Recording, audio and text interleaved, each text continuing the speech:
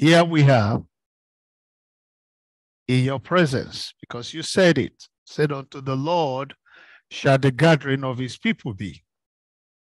You said, where we gather together in your name, you are there. Here we have more than two, more than three, much more than that, and in your name. So we know you are here because you are always true to your word. Therefore, Heavenly Father, our eyes are on you. Your word, the dissemination of your word is the major way by which you reach out to your people. So by your word this morning, reach out to everyone hearing me. And as even those that will yet hear me after this recording, by this word today, reach out to everyone. Cause everyone to hear your voice that turns and translates and transforms lives. In the name of Jesus. Amen.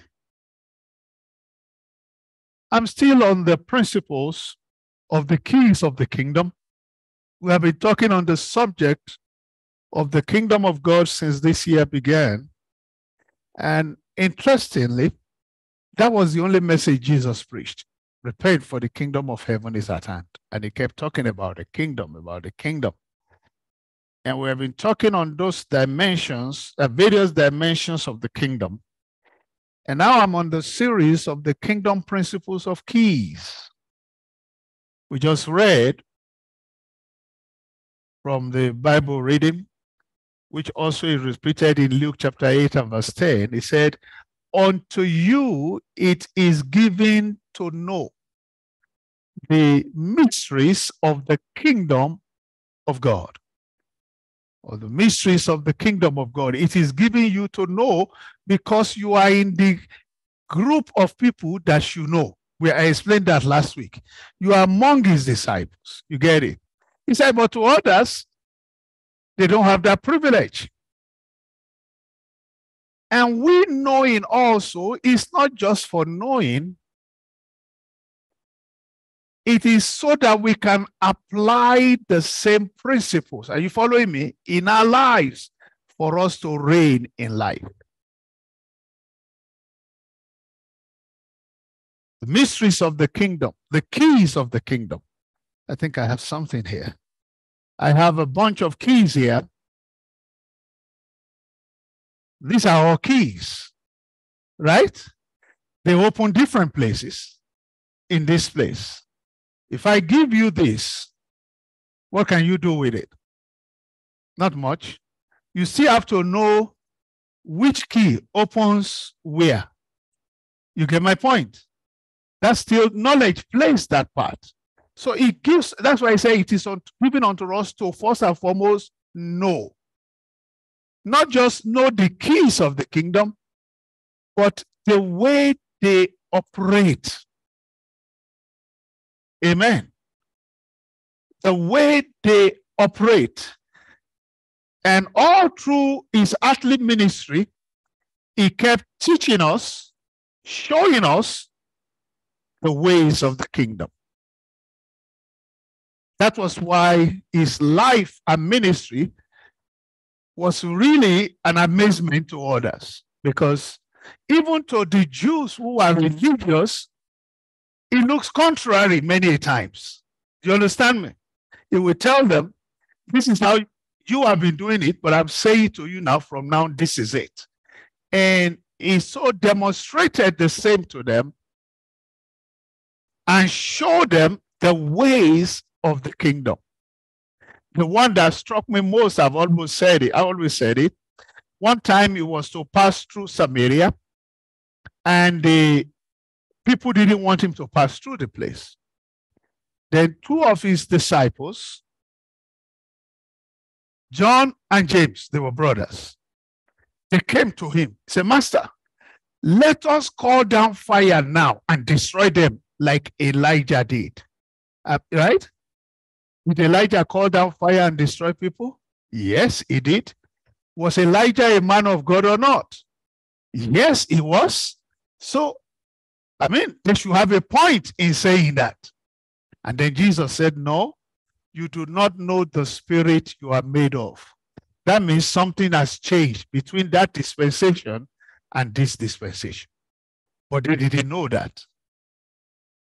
So that's all we are talking about. Knowledge is key. A lot of people have been saved for centuries but gained no knowledge of the kingdom. So they could not manifest as children of the kingdom. It's very important. That knowledge, and that's why we have been teaching on it for some time.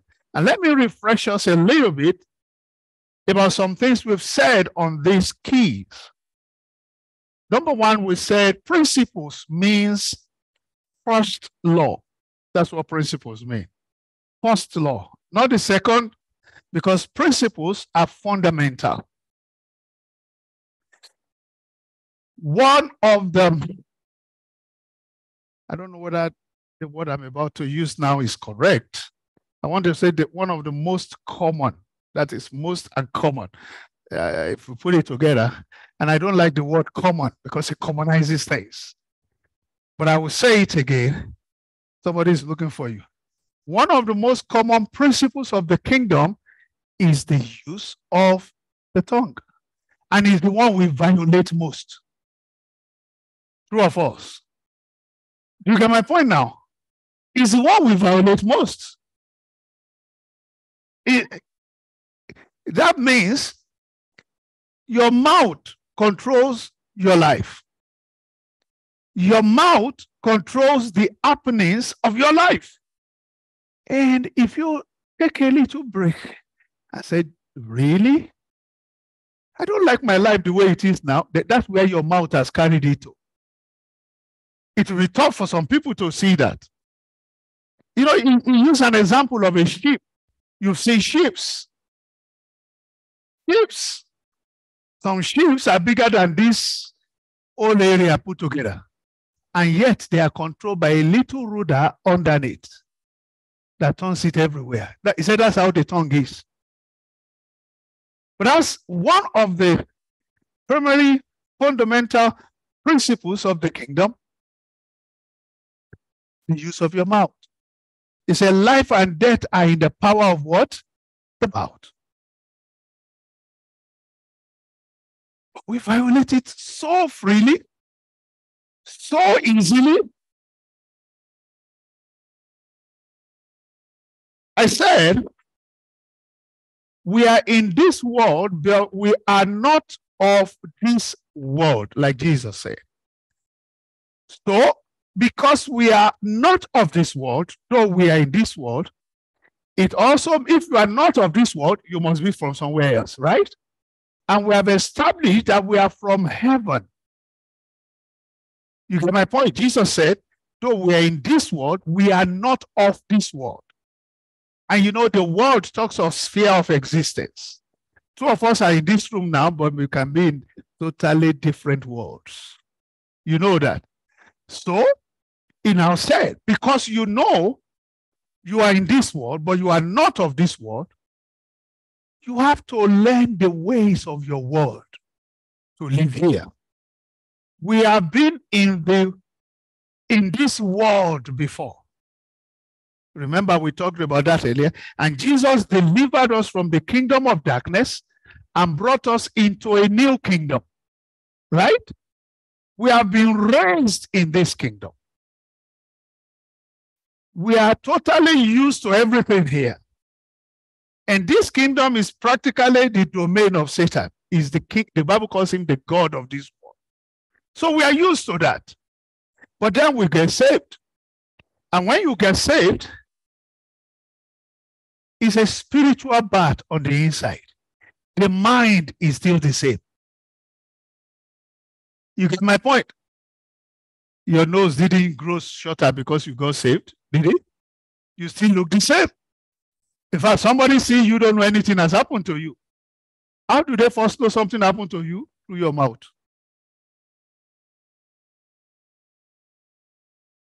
They say you are talking funny now. Are you following me? You are talking religion. That's how they saw you here. Something has happened to her. Do you get my point? So now you are in this kingdom. And Peter tells us, when you come into this kingdom, you don't come as an adult. You come as an infant. Nobody is born an adult. You are born again means you are born an infant. An infant grows on meal, on food. He said, as newborn babes, right? Desire the sincere milk of the word that you may grow. But then, if you come into this kingdom and you are not receiving the word, you are not growing. In the world, everybody sees you growing, but you are not growing in the spirit. And if you are not growing in the spirit, you are like an infant adult, if I can use that word. Do you get my point now? But nobody sees that in the physical, but that's how you are in the spirit. So anything of the spirit overwhelms you. Are you following me? So if you are going to take control, you must do what? Grow. Spiritual growth. That's why we read also from Romans 12. It said, be not conformed to this world, but be you what? Transformed by the renewing of your mind. So we have talked about all that. To be able to draw on the benefits and the privileges of this kingdom, you grow in knowledge. And growing in knowledge also equals growing in grace. And we have also said, every kingdom has its code of ethics. Just like all of you have different professions here and there. I think, did you tell me you are doing hair now? Then you got to come and do this one before I can know whether you are really doing it. And then you plate it for me. Amen? Now, are you hearing me? Every kingdom has what is code of ethics. When you violate the code, in any profession here, what do? They would realize this. Is that not what they do? You violate it, okay. They give you first warning. Second warning. That time, you won't hear warning again. They just take the paper from your hand. It's closed. You see, it's the same in the kingdom of God. When you violate the ethics of the kingdom, we suffer the punishment through Satan. You see, how many of us know the story of Job? Job in the Bible. How many of us know the story of Job? What's going on? Did you hear me? Job. How many know the story of Job? Can I see your hand? Okay. There is no Job where you came from. Now, Job, this is where I say you don't judge people, because you never know the story. Nobody knew the transaction between God and Satan about Job. All that people had was that Job was sick. He lost everything. Then his friends came. And when his friends came, and you see, they operated with the knowledge they had.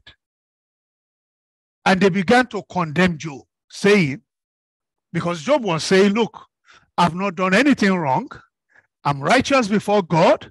Let me just find God and let me make my case to him. And they said, who are you to talk to God? You get my point? If you are righteous, why did all this befall you? That you must have done something in secret. Now God has exposed you openly. But you see, they were wrong because they didn't know the story. That's all. But what they were saying were right in themselves. If you understand what I'm saying. Then when God came, God said to them, you people, you condemn Job without knowing the story. That's all they were wrong about. So you see, everybody knew when you violate the code of ethics of the kingdom, you suffer for it. Hence, Jesus said, it is given to you and I as children of the kingdom to know. Why? So that we don't violate it.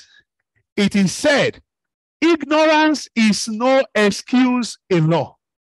Hey, God, I don't know that I should not be talking like this. That's your problem. As long as your mouth is running like tap water, you suffer the consequence. Whether you know it or not.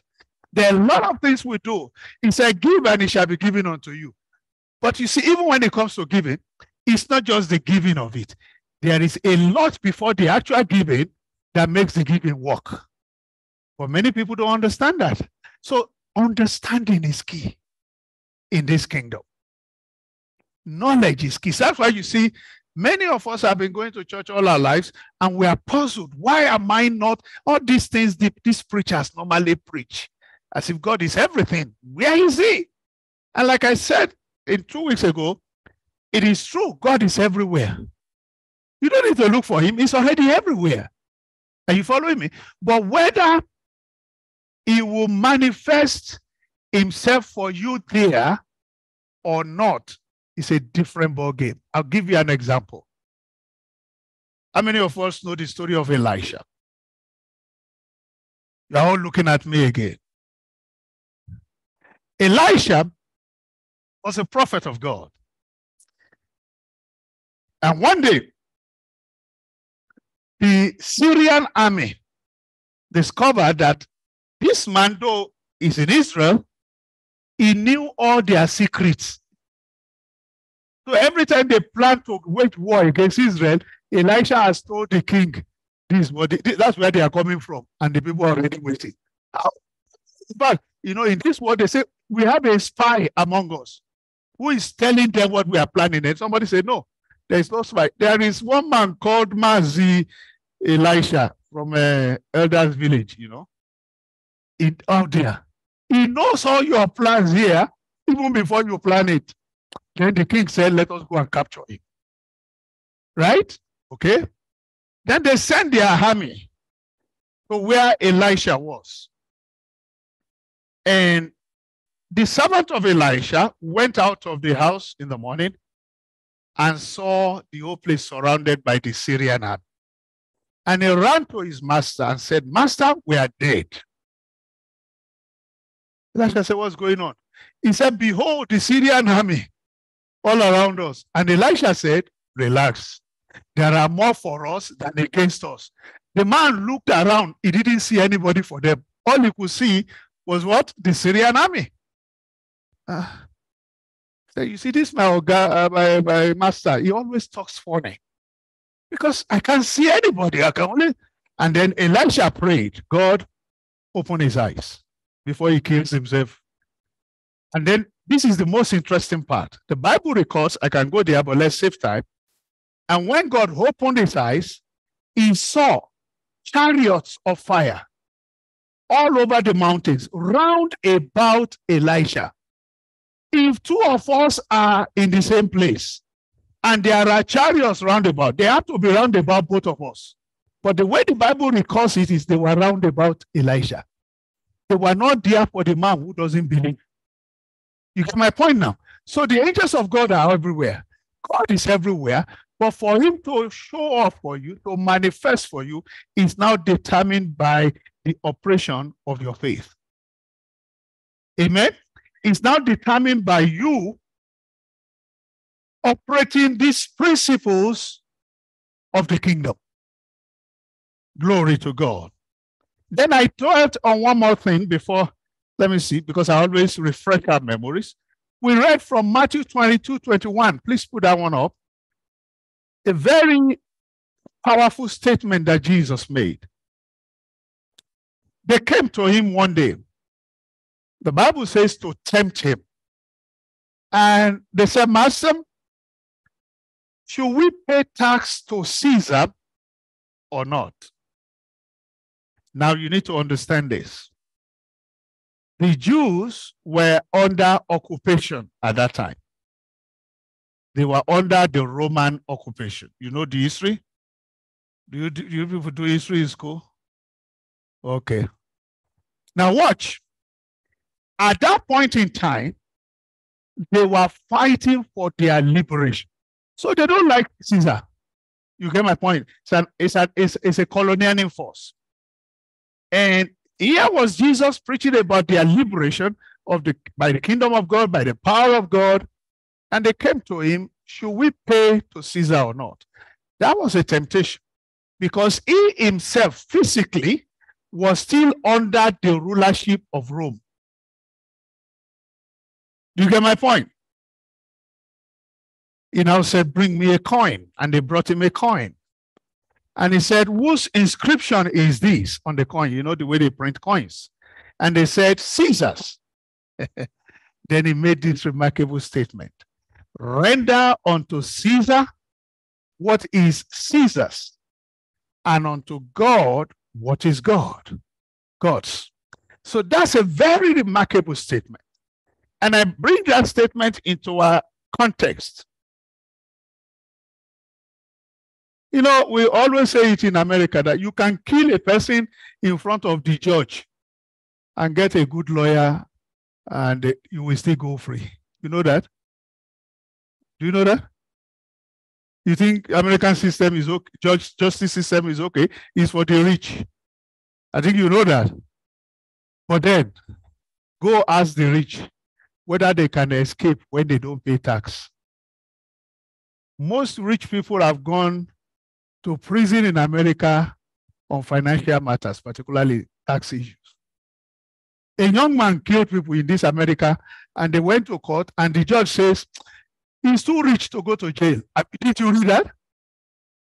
Too rich? They call it one term, right? Affluenza. He's too rich to go to jail, so go home. But let him not pay his tax. He will go to jail. So we know how to give to Caesar what is Caesar's. But we relax when it comes to giving to God what is his. But when we enter into trouble, we do what? We call on him. We don't call on Caesar, we call on him. So you see, that's what I'm saying. Violating the ethics of the kingdom, is what don't make it work for us. So we've talked about all that. Let me try and see how far I come into today. And then another question I asked last time was, if the kingdom of God is this refreshing and powerful, why is it not manifesting in our lives, establishing our dominion? And we answer the question, number one, because of our unbelief. That's number one. Jesus said it. They said, Master, why could we not cast him out? He said, well, primarily because of your unbelief. And I'm going to number two today, which is in itself the lack of the knowledge of the principles that makes it work for us. What did I say? Who can repeat that? You see? I just said it. Oh. Let me see who can say it correctly as I say. Okay. Yeah. No? Yes, you are stopping halfway. I didn't ask you to stop halfway. You have to go through. I said the lack of the knowledge of the principles that makes it work. Who can say it now? No. You are saying it to me. You are not saying it to yourself first to be sure of what you are saying. Who can say it? Good. That's the major problem. And I want to start on that today and see how far we go. Come with me to Matthew chapter 13 and see this. Verse 15. Matthew chapter 13 and from verse 15. You know, they came to Jesus because he was always talking in parables, right? And they went to him and said, Master, we read that this morning. I mean, if you want to speak the truth, just tell them the truth. Why do you always talk to them in parables? And then Jesus said, is that a verse I called? 15, okay. And Jesus said, look, To them that are outside, I will speak in parables. I explained that last week. You can get the message on YouTube for last week. And he now went further and said this. This is the reason why I speak to them in parables. He said, because these people's heart is wax gross. Now watch. And their ears, he talked about their heart first. Number 2, their ears. Are you following me? Their ears are dull of hearing. And number 3, what? Their eyes are closed. Those 3 things are the key elements of your life. Well, somebody will say, where is the mouth? I'm coming. You see, out of the abundance of the heart, the mouth will speak. The mouth don't control itself. The mouth, once it's loaded here, the mouth will speak. So you see the point now. So watch. Now, he now said, I want you to see something. We call it the law of retrospect. When you turn things upside down to look at it. He now said, lest at any time they should what? Please read with me. They should what? No, read, not preach. They should what? Good. Finish it. Number 1. He said, lest they should see with their eyes. Number 2, continue reading. And they should what? Hear with their ears. Number 3. And then understand with their heart. Then what happens? When you hear with your, when you see with your eyes, hear with your ears, and eventually you understand, you become converted. So you see, the process, conversion is a process. Not just necessarily the conversion of being born again on itself, even to be born again. How many times have people preached to you before you got saved? If you ask me, they even gave up on me that this one can never be saved. They told me to my face that they used to call me out of stone because the preacher just laugh at them. How many times do they laugh at you when you are preaching to somebody? Because they don't understand what you're talking about. You can see it, they don't understand it. But once they understand, they become converted. And when they are converted, please, can you read the last statement for me? I'd like you to read that last part out loud. I say loud. Are you sure that's what it says? Are you sure? You see, you are not even sure. You are seeing it, but you are not sure. Can you read it if you are sure? So you see, the healing is not a problem. He said, if they get to this point, I can't stop it. I have to heal them. Are you following me? So we want to look from today, those steps that get you to a point where God cannot say no. I repeat it. He said, they should see with their eyes, number 1. What's number 2? They should hear with their ears. Number 3, now they understand with their heart, and then they are changed. And if they get to that point, I will heal them of whatever. So I want you to see that's what we are talking about, process. I repeat the steps. If you see with your eyes and hear with your ears and understand with your heart, you will definitely be changed. And once you are changed, you will be healed, delivered, blessed, whatever you can now use that word. You are there. God bless me. Don't start from there. It starts from seeing with your eyes. And of course, now let me go to that first. Maybe I will only touch that today. What is he saying about seeing with your eyes? Are you blind? No. It's not talking of physical sight. I'm talking to you. All of a sudden, I say, do you understand what I'm saying? I say, Pastor, I'm trying to. Then all of a sudden, I say, oh, I see now. I see. You're not talking of this. You are talking of something inside. Are you following me? So he's talking of seeing with your eyes. Many eyes are not seeing eyes. I'm not saying they are blind.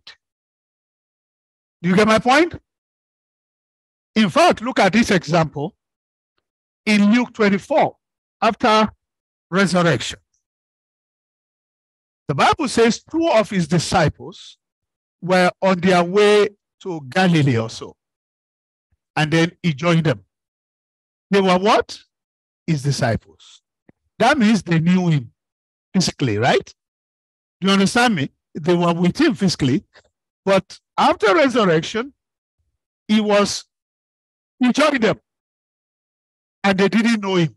Not that they didn't see. They were talking with him. But let me read the language of scripture for you.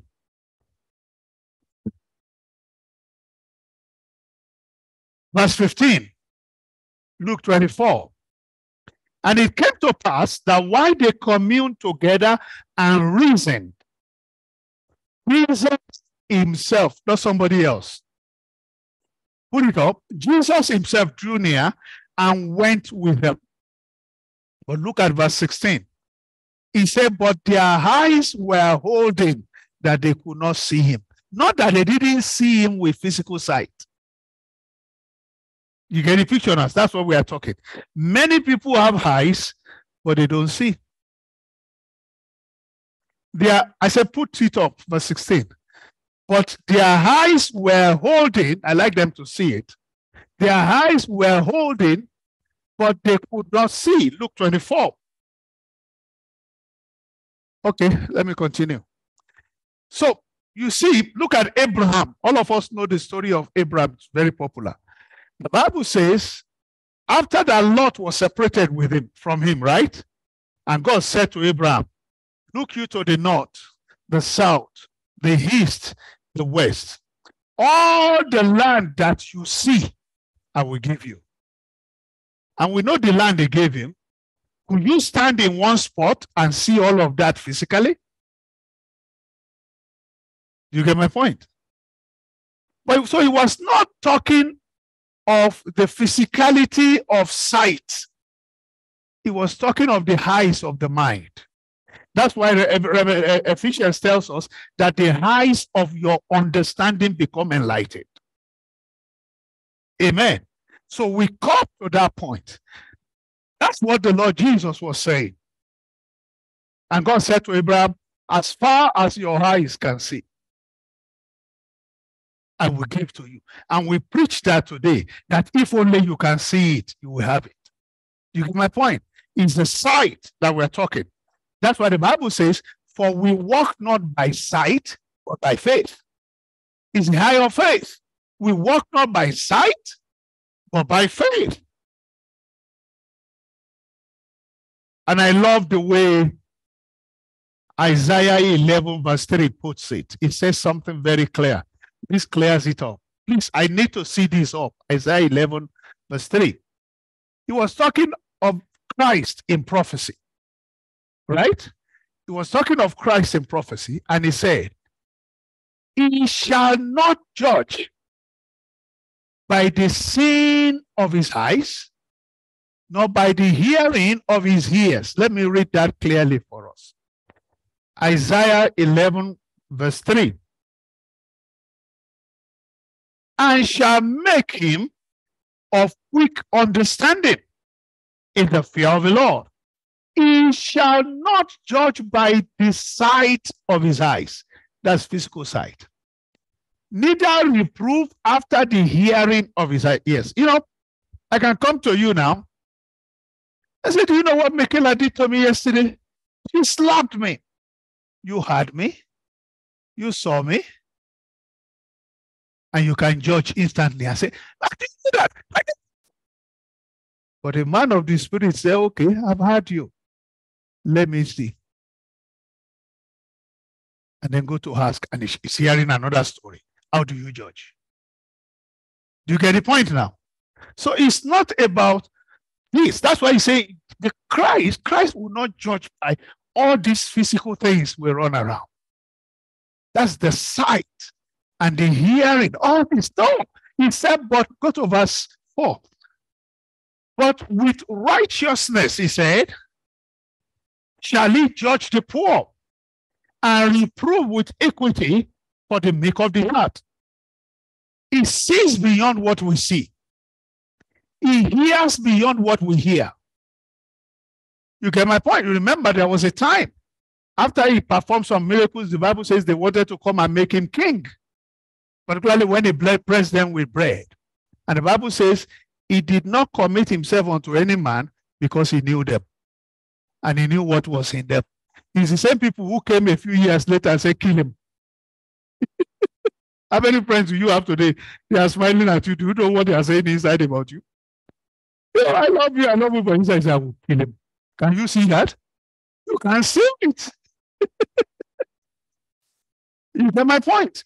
So the seeing of the sight is beyond what he's talking about. Not all eyes are seeing eyes.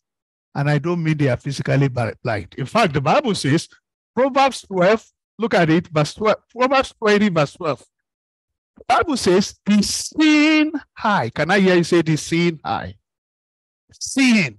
Should you be saying that seeing eye? You should just say the eye, because eye sees, right? But he said the seeing eye and the hearing hear. So you see, I will talk about that next week. Not all ears are hearing ears. You know, you have raised kids. This child, he doesn't hear me. But is it? No. When you know in terms of physical hearing, he's hearing you, but you know what you mean when you say, he doesn't hear me. That's what the Bible is talking about. Hearing here. I will talk about that next week. But he said, the seeing, hearing here, and the seeing eye, God made them both. That's why God said. Now, what do we mean by seeing eye? Proverbs 23 and verse 26 says, my son, give me your heart. And in giving me your heart, let your eyes observe my ways. So the seeing eye is the eye that observes his ways. Amen? The seeing eye. Now move to Proverbs 23, verse 26. The seeing eye is the eye that observes his ways. 23, 26. So when you don't see what you must see of God, then he cannot begin to perform, because it is as far as your eye sees that he will give to you. You get the point now? I come to you, you say you have a challenge, and I speak a word to you, a word of faith, but you can't receive it. Then God can perform it. Because you must be able to, by faith, receive it before you can perform it. That's why he says, as far as your eyes can see, I will give to you. So the eyes that see is the eye that is observing his ways. I have a few more minutes, and I will use this. Luke 19 from verse 42. When you don't see with your eyes, you are likely to fall. You will not fall. I say you will not fall. 19 verse 42. Luke 19 verse 42. Now watch carefully. It says, if you have known, you see that word knowledge again, at least in this thy day, the things that belongs to your peace. There are things that belong to your peace that you must know. That's what we're talking, knowing the principles of the kingdom to walk by them. Because they make for your peace. They establish your dominion. He said, if you have known them. The only reason he's saying if you have known them is because they don't know them. He said, if you had known the things that belong to your peace, he said, but now they are hid from your eyes. Those things belong to your peace, but they are hid from your eyes. So you pray, Lord, open my eyes. Open my eyes to see the things that belong to my peace. Open my eyes, Lord. You know that scripture in Psalm, open down my eyes that I may behold wondrous things out of thy law. He's not saying he's physically blind. How many times you pick this book and you are reading, and then another day you are reading the same place and you saw something, and they didn't just print the book. It's not a reprint. It's the same book. Do you understand me now? And your eyes just open to it. So that's why we pray. Lord, open down my eyes that I may behold wondrous things out of thy law. Now I continue reading that. He said, and because they don't see what they ought to see, the Lord Jesus Christ said, verse 43, he said, but the days shall come upon thee, that your enemies shall cast a trench about thee, and compass thee round, and keep thee in on every side. Why? Because you don't know. Your eyes don't see. He said, verse 44, and they shall lay thee even with the ground, and thy children within thee, and they shall not live in thee one stone upon another. Now, look at the last statement. Can somebody read it? Verse 44. 44 first. 44 first. I like them to see. Because somebody says, a punch in the eye is better than two in the air. So see, when you see something, you are able to hold on to it better. That's why I do what I do. Read from because for me, somebody. No, from because, the last part. Read properly, read sharp. Because you don't know. That's why you are falling. Because you don't know, that's why your enemy grinds you down. You don't know the things that belong to your peace. It's already yours, but you don't know. So you don't know the time of your visitation because you don't. So you are just, we are all in the same shoes. We are children of God, no doubt. God is our Father, no doubt. He has made all things available for us, no doubt. But what do we know? That's what the Lord Jesus is saying. It's not because you knewest not the time of your visitation. So I pray again, may your eyes be truly opened. He said, open down my eyes that I may behold wondrous things out of thy law. You know, Ephesians, we read that prayer, that the eyes of your understanding become enlightened. Then you will know. John was talking in 1 John. He said that which was from the beginning, which we have seen. You have to see it. Your faith must capture it, which we have seen, which our eyes have looked upon, then our hands have handled. So these are fundamental principles. We go to church. Thank God we go to church. We've been in church all our lives. Some of us are even born inside church. But that don't mean anything. Except you begin to acquire, are you following me? The knowledge of how things work. You have to acquire that. You have to get at that. Amen? See with your eyes. The seeing eye, God made it. Lord, made my eyes seeing eyes. If you are going to pray, help me to see what I must see that will establish my peace. Amen? I will continue next week with the hearing here. Because not all hears are what? Hearing hears. Like I told you, this is the nightmare of every mother. If I don't hear me, I've been shouting all along, he didn't hear me, or she didn't hear me. Ask any mother, they will tell you that one. But the boy is not deaf, right? All the things you are saying in terms of physical hearing, he's hearing. But you know he's not hearing because he's not entering. That's what the word is talking about. We'll talk about that next week. Rise up on your feet. I need you to pray today, Lord, open my eyes. There are things that belong for my peace. I don't want to keep walking in ignorance. There are things to know. Open my eyes. You remember where we started from? It said, lest they should see with their eyes and hear with their ears and understand with their heart and be converted, and I will definitely heal them.